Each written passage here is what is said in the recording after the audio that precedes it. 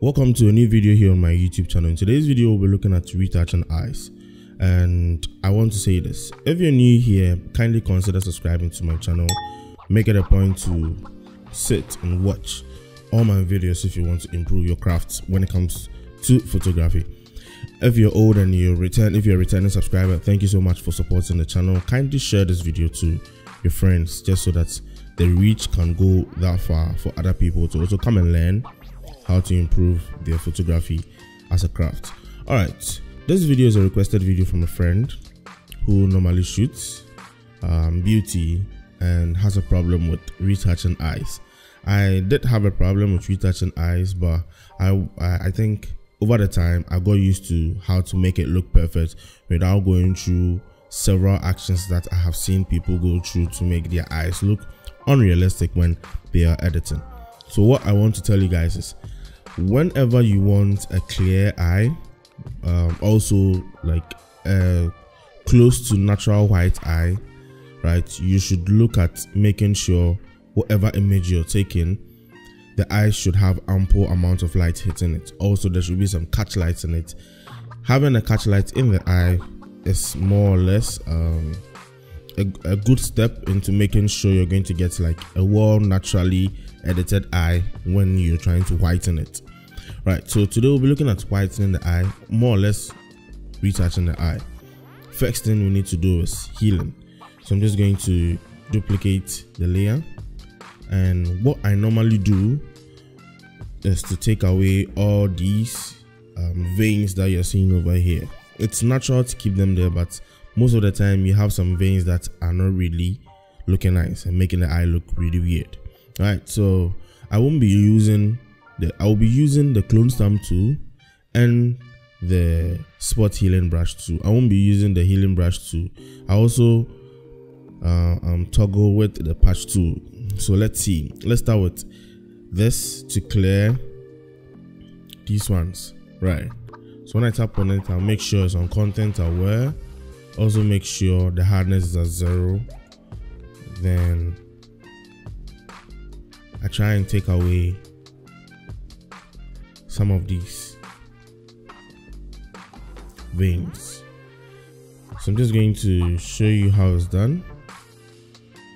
Right, you're not really looking at textures over here. That's why I'm using the spot healing brush. I normally use the healing brush tool when I am considering retaining texture, and when I don't need any texture, I think the spot healing brush tool does all the work for me. So there's no point in using the healing brush tool here.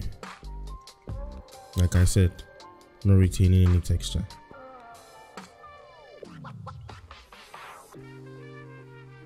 So let's quickly check our before and after.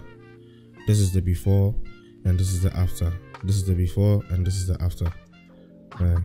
Then go and then clear some parts.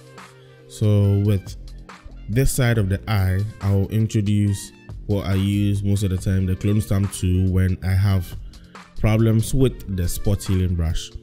So flow of 27, make sure it's a soft brush. Then I'll sample and clean this side, right, just to make sure it looks very perfect. I'm going to keep this just because it makes the eye look a little bit natural in terms of it being watery, right? So if you've watched any of my previous videos on clone stamp tool, I've also said that you can use the clone stamp tool to reduce texture, right? The idea behind reducing texture with the clone stamp tool, you can also use it to patch some parts of whatever it is you're trying to clear, then it makes it look perfect. So this is what we've done, as you can see. Okay, I'll try and clear the side also.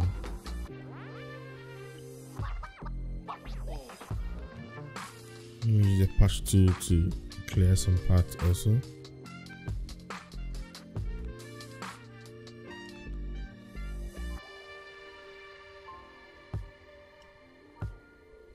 All right, so I think we are halfway there. Next thing I want to do is to dodge and bend the eye. You should know that the eye also can be dodged and bent, and the eye is in a spherical position, but what we see here is some parts of that spherical positioning in the eye socket. So I'll create a new layer, D and B, fill this with 50% gray, change this to soft light, pick up my brush to make sure I'm using a brush flow of 2, make sure it's a soft round brush. Then I'll make sure my color swatches is back to default, so black and white. Then I'll create black and white layer adjustment.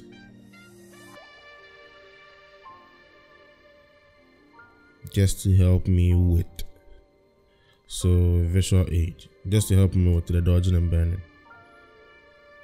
Let's add a curve adjustment to it to make it more prominent. Alright, group this, visual aid. If you're really into beauty, you should really have time for all of this that I am teaching you. So you might say, all this, going through all this trouble to make the eye look perfect. Yes, that's why you're a beauty photographer or beauty retoucher. Right, so we're patching up the bright areas, and then we'll make sure they blend in perfectly. Let's see, before and after. Let me zoom out a little bit. Right. Let's dodge this side also.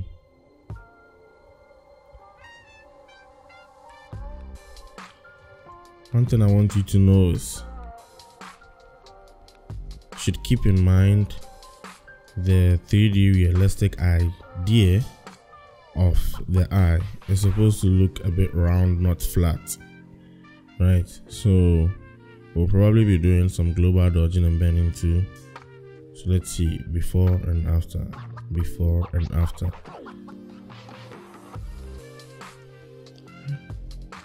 We are halfway there. We're halfway there. So from here, then we'll just do the eye whitening. Let's see, are we good? Yeah, if we take away the color problem, then we should be good. Let's see. I'm just trying to be a little bit perfect, don't mind me, but you don't really need to be perfect. You just need to make sure everything blends in smoothly. Alright, so we are halfway there. I'll create a new layer for that, for the global dodging and fill 50% gray, come back to soft light. Okay, so what I want you to know is I'll use the white to paint over this way, right? Then the black to give it a bit of dimension. So if I should zoom out and go this way, before and after, before and after. I hope you guys can see that dimension that has been created over there. Now what I need to do is make sure my pupils are really dark, right? Then I have a perfectly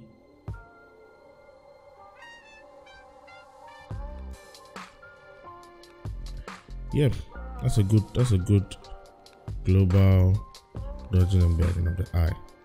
Next thing we need to do is make sure we whiten the eye, and I think I've provided a lot of videos on that, but I will do this one more time. So pick up the hue and saturation layer. I don't want to clearly make it completely white, so I will go through all the available channels here to reduce the saturation. Right, so I'll come into the reds, reduce the saturation of the reds, come into the yellows, do the same thing, greens, cyan, blues, the magenta, then a bit of the master too, right? Just to keep it somewhere there. Next thing I will do is to make sure I create a photo filter. And what we know is next to white should be blue, right? So let's pick up our cooling filter. Let's toggle through which one will be best for us. Yeah, I think this one should work. This blue should work. Then I'll create a contrast curve. And there we have it. I'll group this three, name this whitening. Add a max to this. Invert the max, make sure it's a black max. Pick up a white brush. Right. Flow of 100, opacity of 100. Then I just paint over the eye this way. And that should solve that problem. And if you feel like it's too white, we can just bring down the opacity. Right. Then there we have a naturally edited eye. Let's see the photo filter. Right. That should do it. So there we have a naturally edited eye. Let me just increase opacity a little bit more. Yep, that should be it. So this is the before and this is the after. Before and after. Before and then the last one, after. Right. Thank you so much for watching today's video. You can apply this technique in all of your images. Like I said, provided the eye has a lot of light hitting it, you have catch lights in the eye. This will make sure your eye retouching on your beauty images become as good and as natural as possible. Thank you so much for watching. If you're new here, consider subscribing to the channel. If you're a returning subscriber, thank you so much for supporting the channel. What I want you to do is to share the video to your other friends so that they can also share it and can come and learn something new on my YouTube channel.